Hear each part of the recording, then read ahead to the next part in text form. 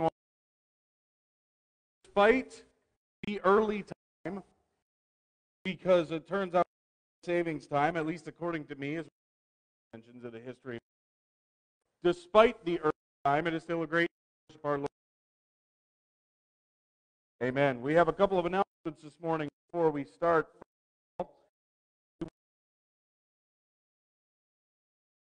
Sunday in Lent. We ask that you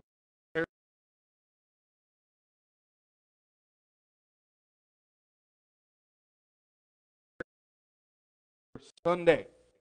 Another quick one is in week. I will be offering communion, but Chris is leading us in our message next week. He'll be leading us in our message. I think that's actually all we have for announcements. Aside from, we want to refer our offering. There's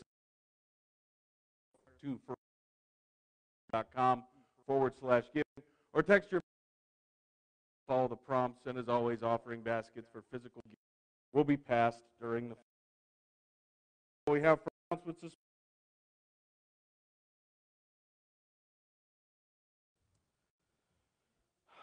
God, we come before you, thanking you for the ability to worship your holy name.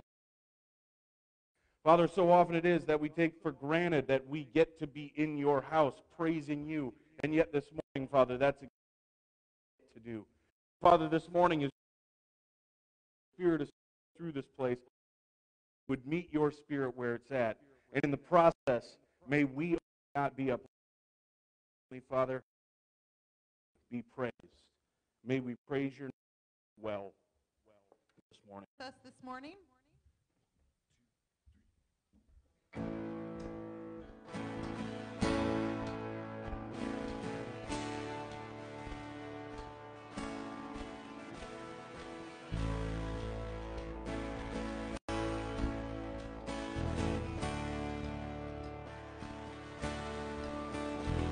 We worship the God who was. We worship the God who is. We worship the God who evermore will be. He opened the prison doors. He parted the raging sea. My God, he holds the victory.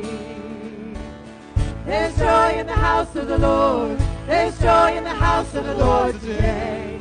And we won't be quiet. We shout out your praise. There's joy in the house of the Lord. Our God is surely in this place. We won't be quiet. We shout out your praise.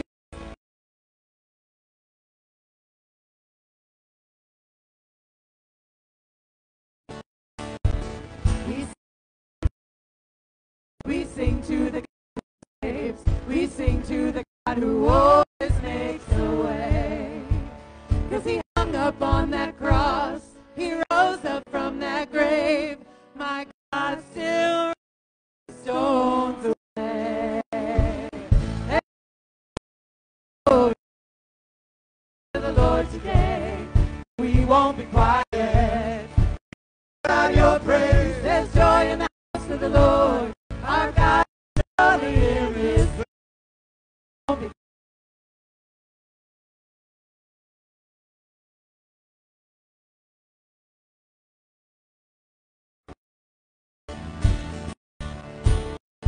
We were the beggars, now we're royalty. We were the prisoners, now we're running free. We are forgiven, accepted, redeemed by his grace. Let the house of the Lord sing praise. We were the beggars, now we're royalty.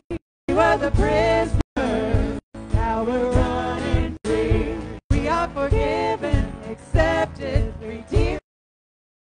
Let the house of the Lord sing.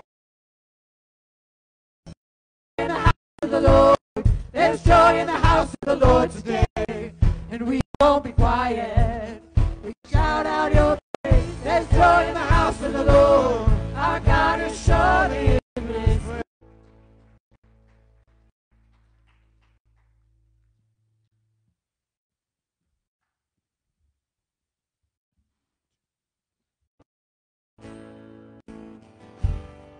every secret, every shame, every fear, every pain.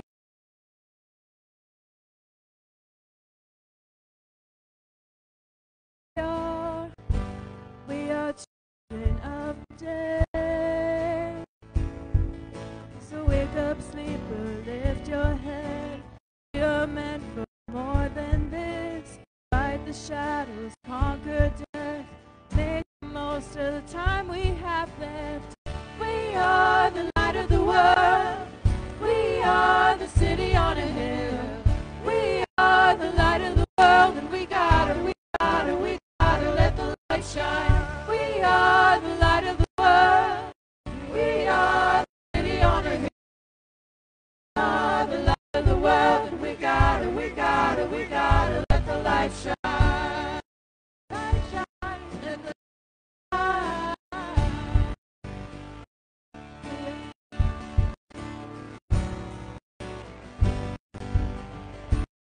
We are called to spread the news, tell the world a simple truth. Jesus came to save, there's freedom in his name. Love break through. We are the light of the world. We are the city on a hill. We gotta let the light shine. We are the light of the world. The city on a hill. We are the light of the world, and we gotta let the light shine.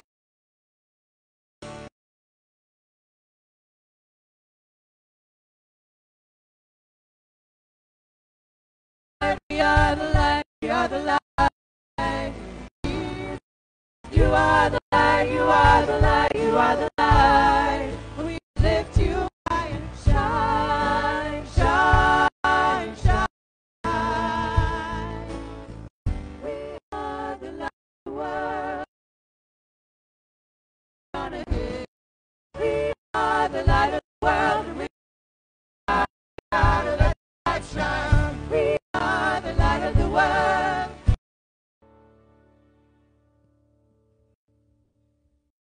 Amen to that. You may be seated. At this time, little treasures, you dismissed. Kids, ages 3 must be changed to 5 years old. You are dismissed for little treasures at this time. Our scripture this morning comes from the book of Psalms, specifically Psalm 23, as we mentioned last week. It's a pretty familiar one that we all know somewhat well. And today we're going to be through 3a. So if you have your Bible, would you open them with me to Psalm 23. I'm going to be reading verses 2 through 3a. It says this: He makes me lie down in green pastures. He leads me beside quiet waters. He restores my soul.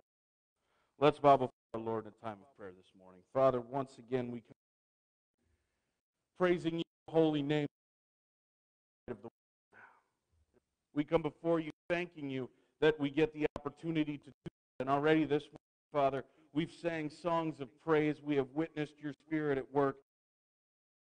We would continue to join in your Spirit. So, Father, as we open your book, as we read the words that you have for us, we ask that you would bless the mouth of the one who speaks of Scripture, and you would open up all our hearts so we might hear your truth. We pray this all in Jesus' holy name. Friends, in Jesus Christ, we join together through the power of the Holy Spirit this morning as we holy name, continuing our series on Psalm 23. And as you're going to recall from we're in the season of Lent. The season of Lent being where we as Christ followers celebrate and mourn and remember the sacrifice of our Savior, Jesus Christ, on the cross in about 4 or 5 weeks on Easter Sunday. And throughout this entire season of Lent, we're looking at each verse of Psalm 23. Starting last week with verse 1 and studying how it's an analogy, right? It's an analogy written by King David that reminds us that God cares for us in all things. And this, we're looking at the subsequent verses 2 through 3a, and seeing how through this continuing example of our Lord and Savior Jesus Christ being the shepherd, he not only cares for us, but he sustains and strengthens us in difficult times. That's what we're going to be looking at today. And right as we start off in verse 2, King David begins this section after speaking in verse 1 of the shepherd caring for the sheep with what can almost be seen as somewhat contradictory imagery. Because he focuses in verse 2 on something that is very forceful, at the same time, that is very serene. And we start off with verse 23, verse 2a, with the forceful part. He makes me lie down in green pastures. King David starts off this verse with forceful imagery in that David says that he, the Lord, being the shepherd, makes me lie down in green pastures. And I think that's important that he says he makes me lie down. And yes, I did check the Hebrew, and that's the exact same words that they use. He makes me, the shepherd makes me lie down in green pastures. Not the shepherd invites me to lie down. Not the shepherd offers me to lie down, but makes me, the sheep, lie down in green pastures. That's some rather forceful imagery. Well, why? Why would a shepherd sometimes need to force a sheep to lie down and rest? Well, as we said last week, sheep are actually pretty dumb animals. And as a dumb animal, sheep tend to not know what's best for them. So the shepherd had to make the sheep do things that they don't want to do, sometimes for their own good. Now, there's a lot of people who work in livestock around here, right? How many of you know livestock? Raise your hands. So I remember when I was a kid, my grandpa owned a farm, and believe it or not, I actually loved agriculture till he sold the farm, and then turned out to not love it so much because, I mean, look at me. Do I look like a farmer? And so Grandpa owned a farm, and I remember being about 9 or 10, and we're on Harry. I called the International Harvester tractor Harry. That was my name for it. So we're on Harry, and we jump off the tractor, and Grandpa goes up to this young calf who's just standing there looking, kind of blank at him. And Grandpa grabs it by the hind legs and jams its head into a trough of water and holds it there. I'm like, what are you doing? He's like, well, he's got to learn to drink. I'm like, you'll drown him. And he said, no, he'll swallow eventually. And lo and behold, the thing started swallowing. And I'm like, that was incredible. He's like, yeah, they're animals. They're not smart. That's sometimes how you got to force them to drink. And here, David, using this imagery, is saying about the sheep, sometimes the shepherd has to do the exact same thing because the sheep don't know what's good for them, or even how to do things for their own benefit appropriately. Sometimes, in fact, often, the sheep don't really know what's best for them, so the shepherd would have to cause them to lie down and rest. But then we have to ask a question. How does the shepherd accomplish this? How does a shepherd accomplish making the sheep lie down to rest? Does he just sit on the sheep until they give in? Well, sometimes, occasionally. But in fact, way more often than not, the shepherd back in that context would instead create an environment that the sheep would feel comfortable to lie down in. What do I mean by that? Well, according to one commentary I read, did you know that sheep in general will not feel comfortable? They won't feel comfortable enough to lie down anyway, unless 4 conditions are met. According to a guy named W. Philip Keller, he says, the sheep will not lie down if they are afraid. And because they're social animals, they will not lie down if there is friction among the sheep. They will not lie down if there are flies or pests bothering them, and they will not lie down if they are anxious about food or water. And therefore, it was a shepherd's job to deal with all of that, to remove those barriers of rest for the sheep. In other words, a shepherd takes care of fear and friction and flies and famine, and in doing so, he creates an environment in. But half of the verse, which is, where are the sheep being promised to rest? Where has the shepherd brought them to? And of course, the answer is in our verse, in verse 2. He, being the shepherd, being God, makes me lie down in green pastures. He leads me beside quiet waters. And this, even though the first part was forceful as far as making me lie down, this is where we get to the second half, the serene part of this passage. Because the area outlined in this analogy by King David is intended to evoke images of a place of peace and safety as provided by the shepherd. And how do we know that? Well, in the original Hebrew language that the passage was written in, David uses the word pasture intentionally as a place of rest. Now, this pasture that he mentions in this passage, that can be seen as a bit different than what we imagine today as simply an open field where cattle graze. Because more often than not, a shepherd would not only have to find a place, but he would actually have to obtain a place. In other words, he would have to go up and work out an arrangement with a landowner for his sheep to feed on that specific area, if indeed it had a landowner. And on top of having to obtain that place and work out in the arrangement with the landowner for his flock, the pasture also had to have quite a few amenities for the flock. Because I don't know if you've been to the Middle East, but in the summer, it tends to get a little warm. In fact, it tends to get really, really warm. And you would have these sheep, huge with wool, walking around in about 115-degree desert heat. And so a shepherd would not only have to obtain an area that was good for him, he would have to obtain an area that was good for the sheep. Specifically, he would need shade in the summer so the sheep wouldn't overheat. And because sheep are such skittish creatures that we mentioned earlier, the place would also have to be safe from predators and, believe it or not, sheep thieves, which was a real thing in that context. And so all of these things the shepherd provides for his sheep for the purpose of sustaining them. This is an awful lot of work for the shepherd. That's an awful lot of energy the shepherd puts towards his sheep. And David here says that the shepherd does all of this stuff, all of it, and because the shepherd does all of it, that's exactly what the Lord, the shepherd, does for God's people. That's all the stuff that God does for his flock. That's what David says in this verse. But he's still not done, because he makes a point to outline that this pasture, this place of rest, isn't merely any place of rest.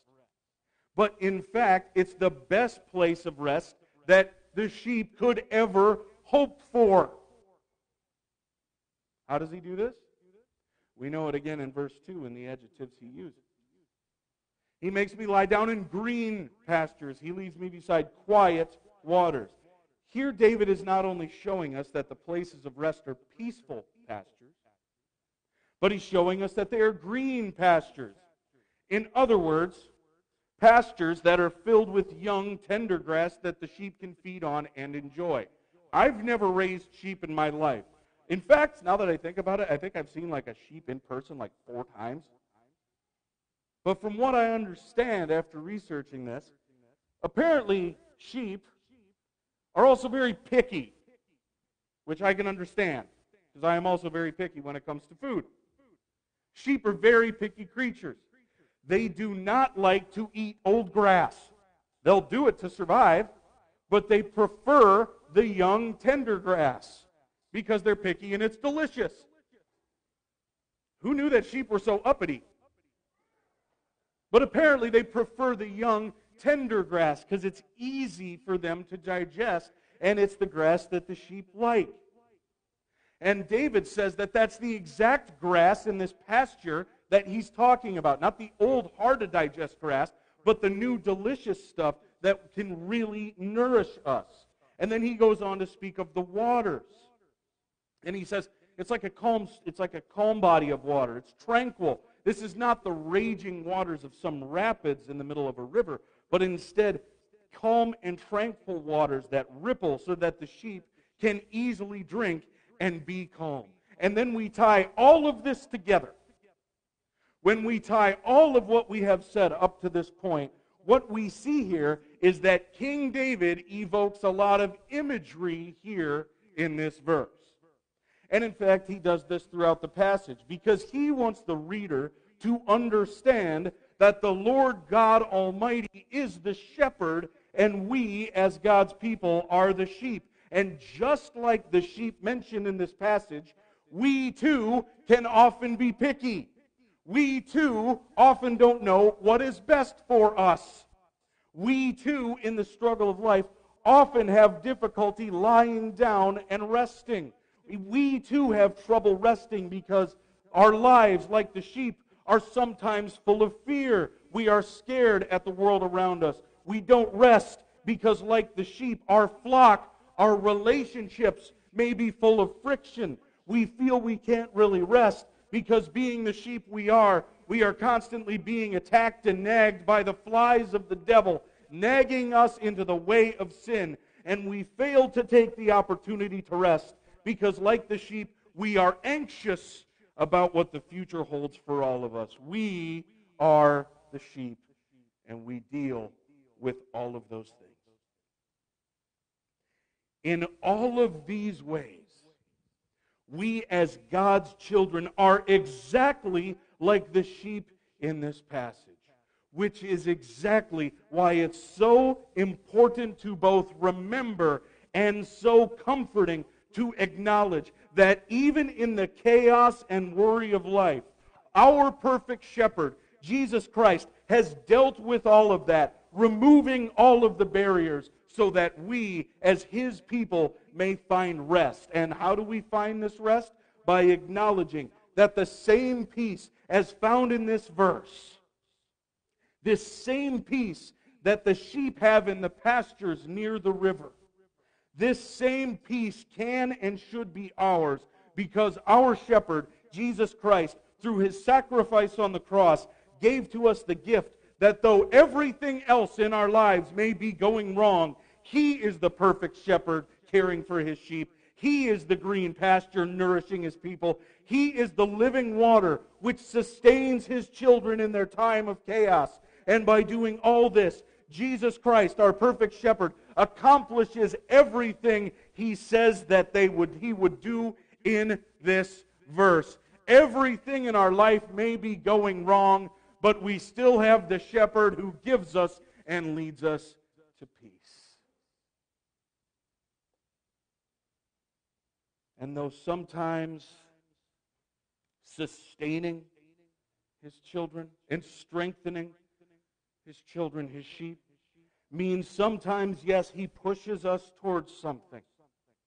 More often than not, Christ sustains us by providing us with something. And that something is the fact that He, Jesus Christ, through His death, has removed those barriers of rest and instead invites us to rest in Him, where we are strengthened and refreshed by His sacrifice alone. And what then happens when we embrace the truth of Christ being our rest? What happens to us when we celebrate the fact that the shepherd not only brings us to the place of rest in Him, but acts as our place of peace, so much so that when our cares are given to Him, we are renewed? What happens to us when we celebrate and proclaim Christ as our sustainer? We find our answer in verse 3a. He restores my soul. Our souls are restored. And who does the restoration? Not me, not you. He, the shepherd, the Lord, restores our soul. And it should be noted that in the original Hebrew, the concept of a soul was a bit different than it is today. Because the soul was more than just some ethereal perception of being. The soul was life. And so when David says our souls are restored, he's saying our lives are restored.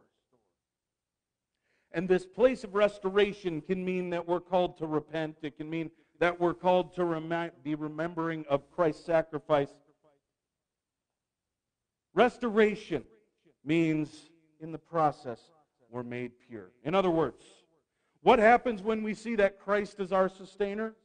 We as his sheep are called back to him where we may be made pure, and in the process we rest. That is what Christ accomplishes for us. That is what Jesus does as our shepherd. And I think this message is so important today, friends, because in this season of life, in this time in the world, in this time in our communities, in this time in our individual lives, where there is so much uncertainty, where we watch the news, whether it be CNN or Fox or BBC, and we see the chaos going on in the world.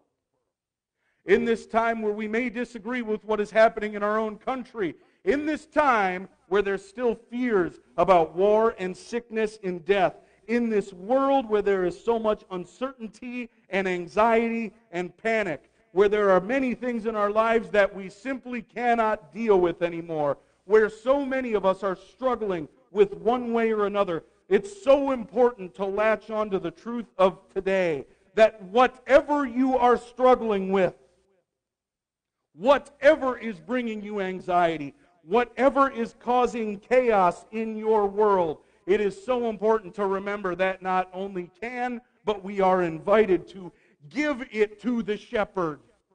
Give your problems to him. Cast those anxiety at the cross so that he may be praised and you may be refreshed and sustained on this journey of life.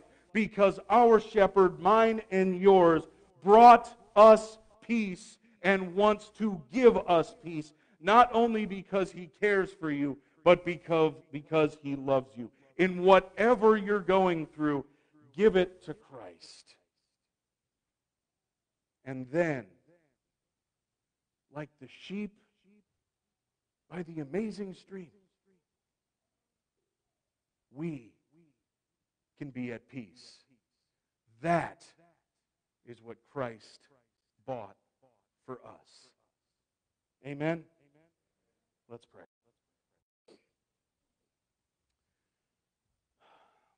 Father God, we become so familiar with Psalm 23 that we unfortunately lose the meaning in its words. And yet, Father, it is our hope that for these first two or three verses, that we as your people not only realize and accept and celebrate the fact that you care, but we celebrate the fact that as our good shepherd, you lead us to these streams of peace. You died for us so that we might have eternal rest. And regardless of whatever is going wrong in our lives, we can bring it to you, Father, because you create for us a system where you want us to rest in you.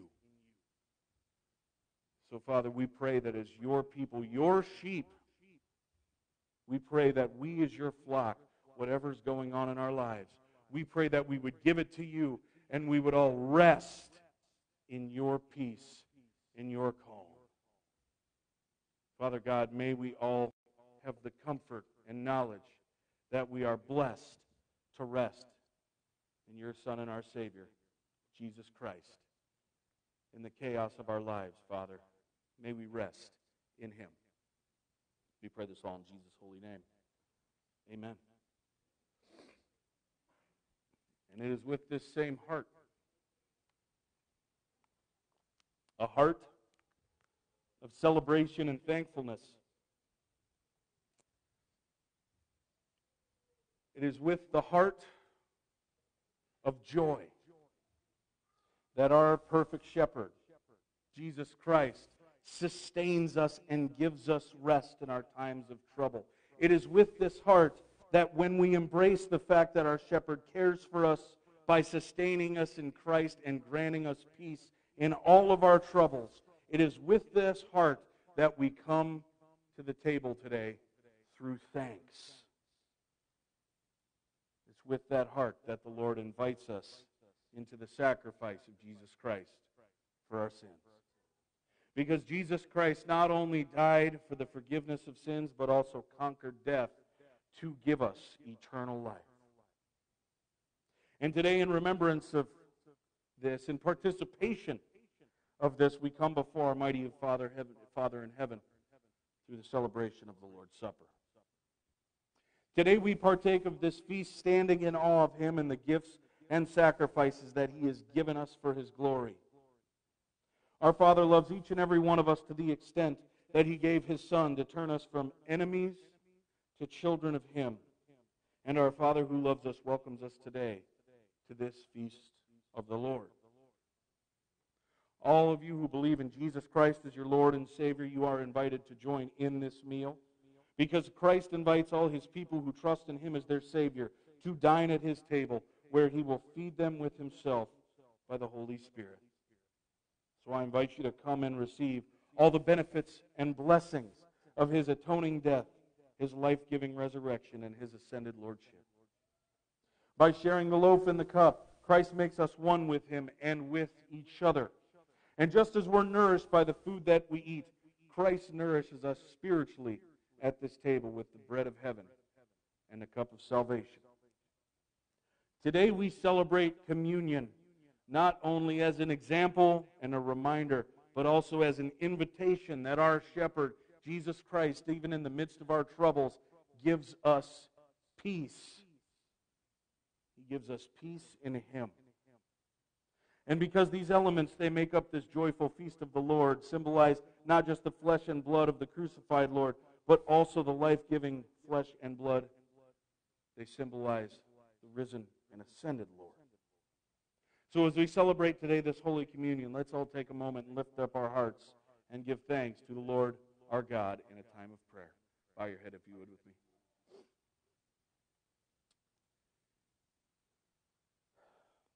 With joy we praise you, gracious Father.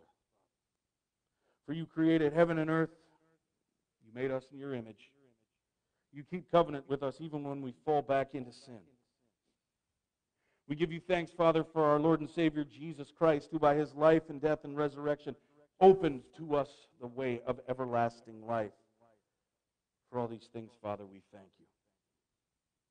We thank you for your sacrifice. We thank you for your mercy. We thank you for your grace. We thank you for caring for us as our shepherd, dying for our sins, which give us peace today. And Father, we thank you for your love. Love that was given to us freely so that we may be made holy by the sacrifice of your Son and our Savior, Jesus Christ, on the cross. For all these things we praise you, Lord, and we thank you. In Jesus' holy name we pray. Amen. We give thanks to God, our Father, that our Savior, Jesus Christ, before He suffered, gave us this memorial of His sacrifice until He comes again. At the Last Supper, the Lord Jesus, He took the bread, and when He gave thanks, He broke it. And He said, "This is my body, which is for you. Do this in remembrance of me." In the same way, after supper, He took the cup, and as He poured it, He said, "This cup is the new covenant in my blood. Do this in remembrance of me." For whenever we eat this bread and drink of this cup, we proclaim the Lord's death until He comes again. Here at Living Water, if you are visiting with us, we're going to continue to do communion the way we've been doing it over the last couple of months. You'll see two stations here in the front. There's one here, there's one here. Both have trays of elements on them. I'll be over here with an elder. A couple of elders will be over there. For those of you who are gluten intolerant, we have a basket in the back. We ask that as you come forward for communion here in a little bit, that you come down the center aisle, as we've been doing. Go to each individual station, whichever side you would like, where you'll be given a reminder of what Christ did for you. Take the bread, drink the cup. We ask that you consume it right there, and then take the cup back with you as you exit down the side rows here in the worship center. For those of you who are worshiping with us at home, we believe that the grace of Christ transcends the elements. So whatever you have at home, whether it be bread, crackers, whether it be water, juice, milk, whatever you have on hand, take a moment, grab some elements so that you may participate with us in the Holy Communion, in the Lord's Supper. And as we do so this morning, last week I encouraged you to remember that communion is a reminder of God's care for us. This week I encourage you to take communion as two things, not only as a reminder and a reminder and a refresher of God's peace, but I encourage you to take communion and realize that through the Holy Communion, it is a reminder and a way in which Christ sustains us even in the hardships of life, because Jesus Christ is our shepherd who gave us this to celebrate his death until he comes again. So, as you take this Holy Communion, as we partake of this sacrament, take, eat, and drink, remember and believe that the body and blood of our Lord and Savior Jesus Christ was given for the complete forgiveness of all of our sins. Elders, would you come forward at this time?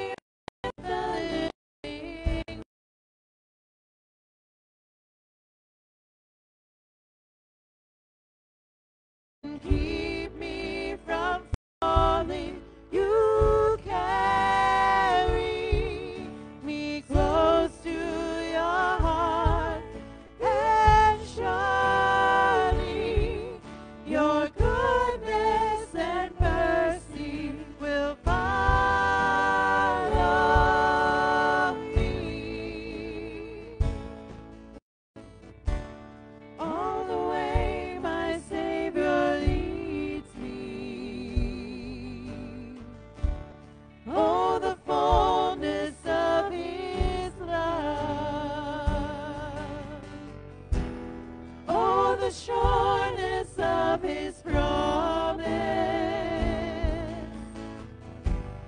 In the triumph of His blood.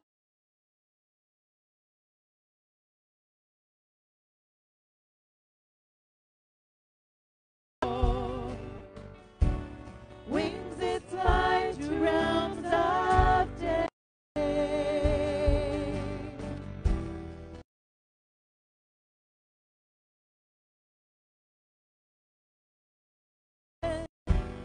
Jesus led me all the way.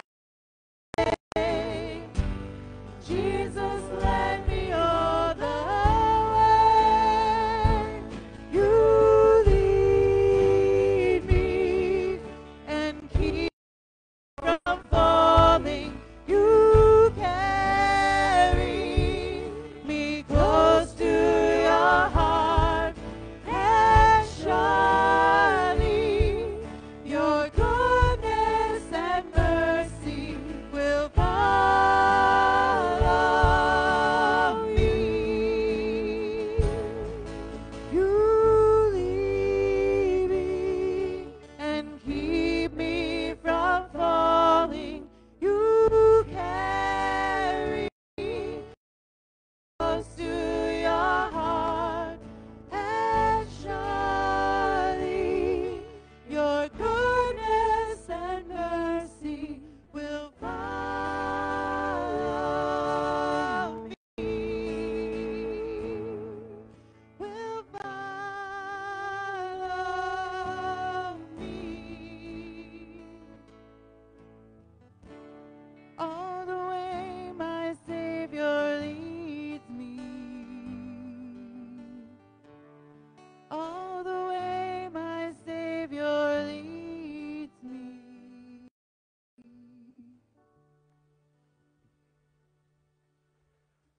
Friends in Jesus Christ, it has been a pleasure worshiping with you all this morning. I just want to name something real quick. In the life of the church, there are a lot of happenings. There are a lot of things that happen on a weekly basis, some of them great, some of them difficult. We want to acknowledge Harlan and Connie's family in the loss of Connie's mom. We want to keep them in our prayers. We want to keep the Harrisons in our prayers during this difficult time in the loss of Kevin a week and a half ago. There are a bunch of people who are sick, who are in the hospital in this congregation right now. People are just struggling. People are scared about the world, and I understand all of that. But that's exactly why it's so important that we remember today's message. We remember the Scripture.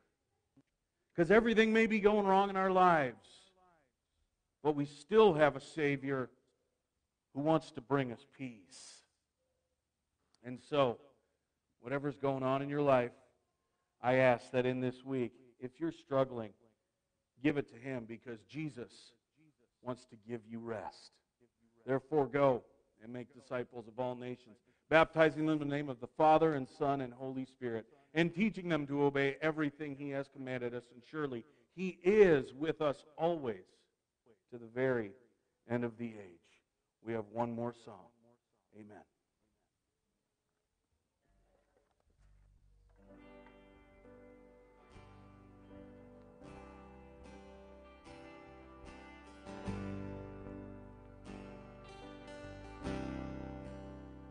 How great the chasm that lay between us, how high the mountain I could not climb.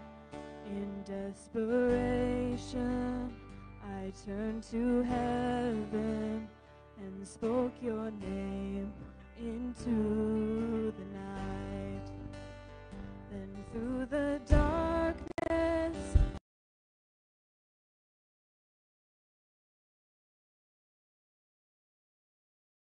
my soul, the work is finished, the end is written.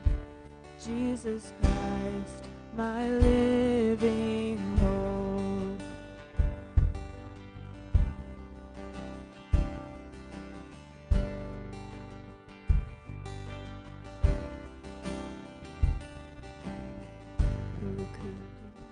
Who could imagine